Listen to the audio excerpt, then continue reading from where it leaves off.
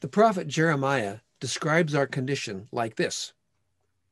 My people have committed two evils. They've forsaken me, the fountain of living waters, and hewed out cisterns for themselves, broken cisterns that can contain no water. Now he's talking about the two primary sources of water in Israel. Cisterns are an underground man-made cavern with a small opening at the top.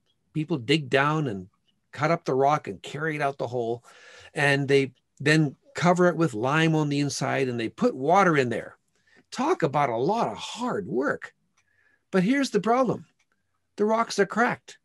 They need to be plastered over and over again to keep them watertight, because if you don't do that, the water leaks out.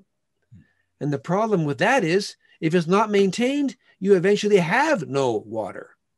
Well, compare this to the other source of water in Israel. Streams that flow freely out of fountains. You just go up to the stream and drink. So easy and such good fresh water. So Jeremiah asks, why have you chosen water from cracked, leaky cisterns when there's fresh, pure, living water available for you right here? It's fascinating that this image of free living water is in the last book of the Bible, the last chapter, and the last scene. In fact, after thousands of years of history, of all the scenes God could have chosen to describe, this is the scene he picked. Jesus says, let anyone who's thirsty come. Let anyone who desires, anyone come and drink freely from the water of life. Friends, as we close this session, this is the invitation for us all. We don't have to stay in our slavery. We don't have to keep drinking that brackish water.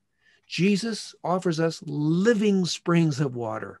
And this water, he says, can enter our soul and become like an artesian well within us, a well of joy, a well of life.